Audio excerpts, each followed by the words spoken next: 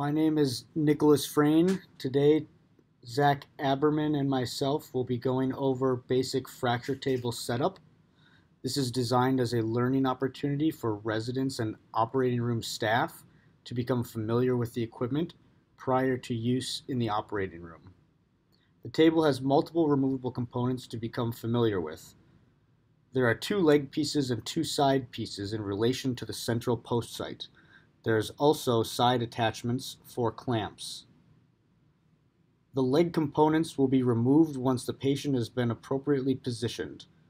This can be done by pulling the release tab locking mechanism, as seen in the video here.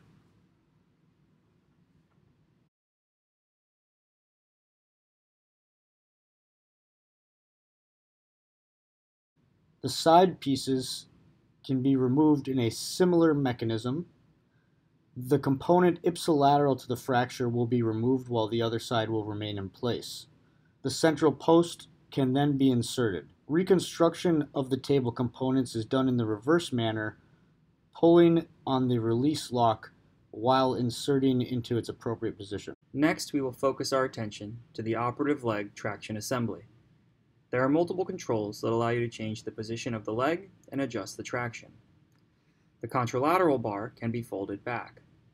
The most proximal knob must be loosened to rotate the proximal elbow, and the distal knob for its corresponding elbow. Remember to tighten completely before beginning traction. The proximal knobs will allow control of abduction and adduction of the leg.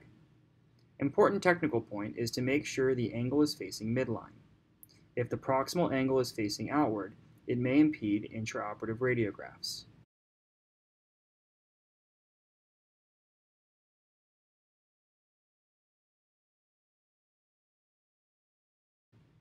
There are specific knobs just distal to the foot holder that will allow you to control ankle dorsi and plantar flexion, and internal and external rotation of the foot and leg.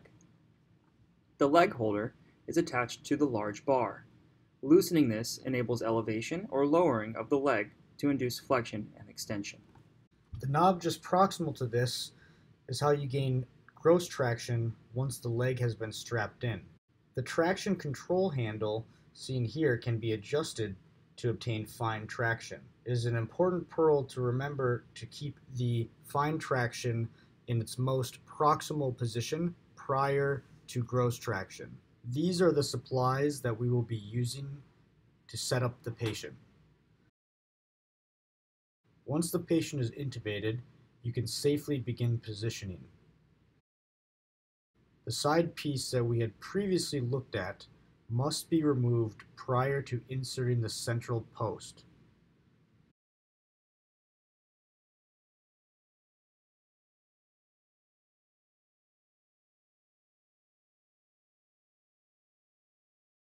After this, the patient should be moved down completely to the post.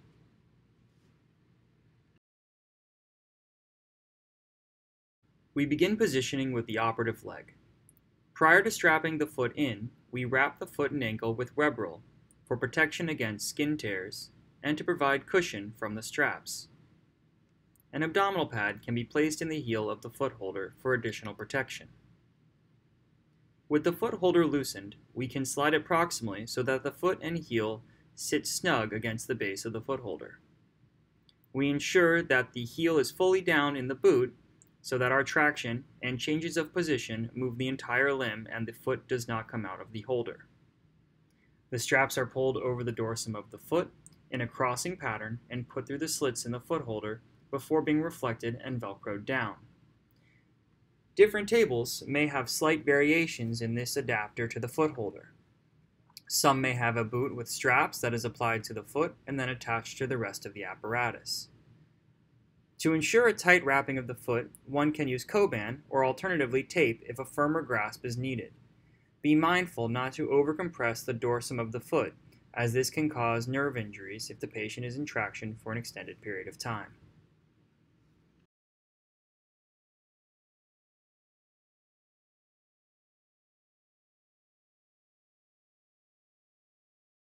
Turning our attention to the contralateral leg, the well leg holder is placed into the side clamp onto the table. and the leg is placed in flexion and abduction. The leg is secured with an ACE wrap. We can now safely remove the table attachments below the leg as previously described.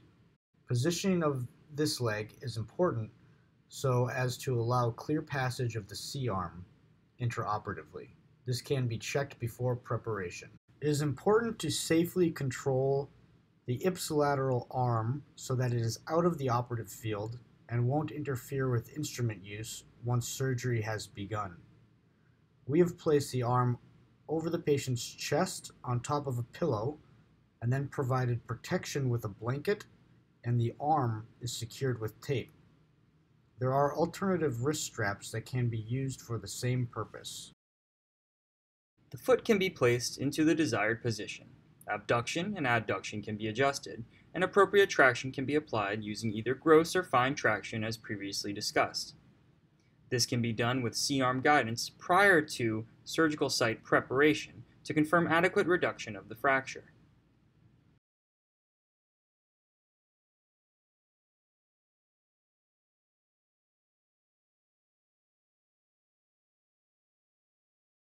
An alternative method to the well leg holder is to secure the contralateral leg in a scissor position.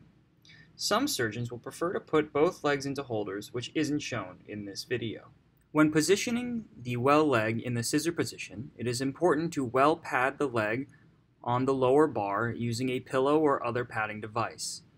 A blanket is then placed over the leg and it is wrapped with either Coban or ACE wrap to secure it in position. One option for preparation is to use poles proximally and distally to suspend a sterile shower curtain over the operative field. It is important that these are the same height before connecting them.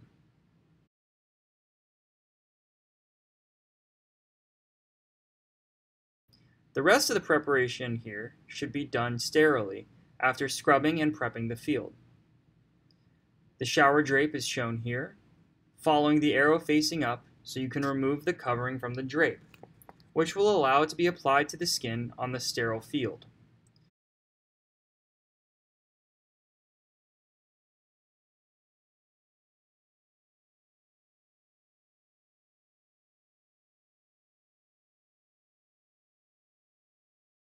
The shower curtain drape is then flipped over the pole straps and sticks to itself to adhere in place. Clamps can be placed on the bottom of the drape to hold it down when moving the C-arm in and out during the operative procedure. Thank you for taking the time to view our video. As a reminder, this is one example of a fracture table and the general principles for positioning a patient. These principles should be applicable to different types of tables with different adapters and different equipment. Please use care when positioning patients to avoid iatrogenic injury. Thank you for your time.